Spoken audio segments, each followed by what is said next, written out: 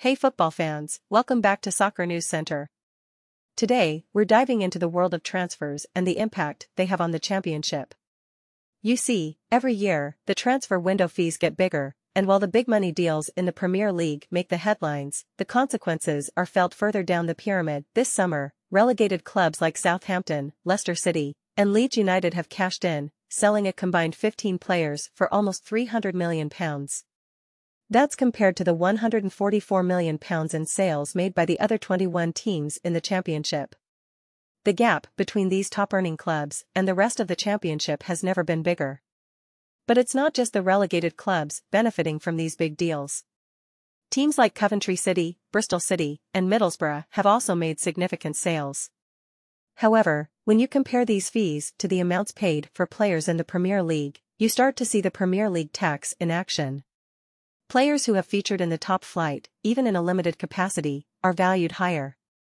It gives recently relegated clubs a stronger negotiating position against their championship rivals. The financial disparity between the top-earning clubs and the rest of the championship has effectively created a 25-team Premier League. The relegated trio, along with Norwich and Watford, receive substantial parachute payments, giving them a significant advantage in attracting the best quality players and increasing their chances of getting back to the Premier League.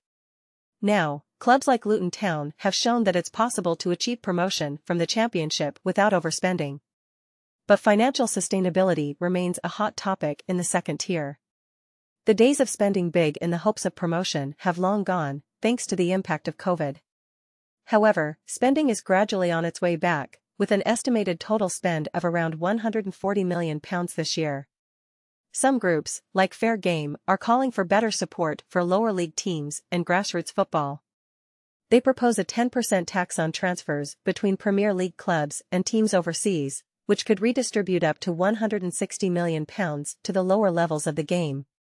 But whether this proposal will gain traction remains to be seen.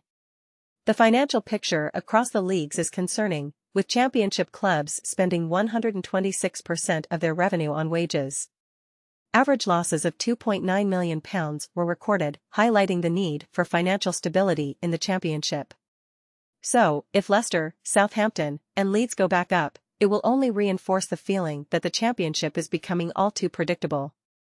The gap between the top-earning clubs and the rest of the division continues to widen, making it harder for clubs to break out and achieve sustainable success. That's all for today's episode. Don't forget to like, comment, and subscribe for more football news. Thanks for watching, and we'll see you next time on Soccer News Center.